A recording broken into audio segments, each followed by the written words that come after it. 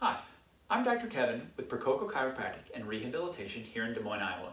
And today I wanted to talk about the two most predominant healthcare models used in addressing people in pain today: the biomedical model and the biopsychosocial model.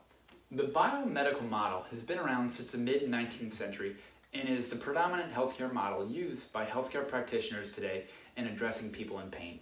And what the biomedical model believes is that the sensation of pain always manifests from a tissue damage problem.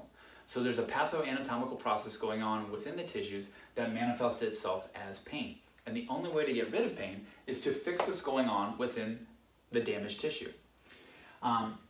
The model also states that, say, as pain proceeds into chronicity, it can cause mental and emotional problems. However, at the cause of it always comes back to the tissue damage. And the only way to get rid of tissue damage is through medical intervention. And so this model as a whole separates the mind and body. They are two separate things. That pain comes from the body and it impacts the mind. As an overview of the biomedical model, the model does hold some merit within acute and traumatic injury. Oftentimes there's tissue damage. Within a few short weeks, as tissues repair themselves, pain goes away.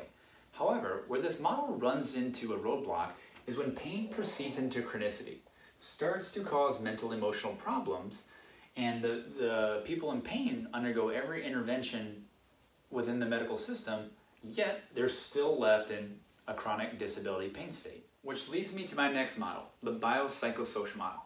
The biopsychosocial model is gaining a lot of traction within healthcare because it's providing options to pain patients who proceed into chronicity. And what the biopsychosocial model believes is that the mind and body are one. They're cohabitating. And that, say, pain is a manifestation of the brain in response to perceived threats to the body. And these perceived threats are not any longer just tissue damage. They happen to be tissue damage, cognitive issues, emotional issues, psychological issues, social issues, or even nutritional issues. And so I want to use an analogy here to break it down even further for you. The analogy that I'd like to use here is referred to as the onion skin model. And at the core of the onion is true tissue damage.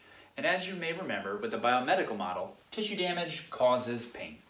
With the biopsychosocial model, again, at the core is tissue damage. However, all these concentric layers of the onion are all factors that play into how and why you may manifest pain in any certain regard. So on your first concentric layer, your attitudes and your beliefs about pain and recovery, psychological stressors, negative emotions, illness behavior, and physical and social environment. They all have an impact on how and why you feel the pain that you do.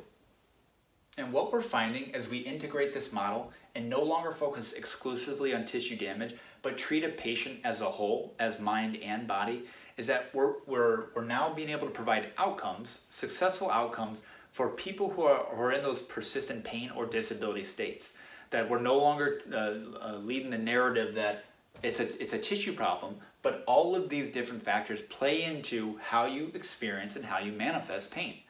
And so if you have any questions, comments, concerns, leave them below, reach out to me, and we can talk further about it. Thanks. Have a good evening. It's a revolution.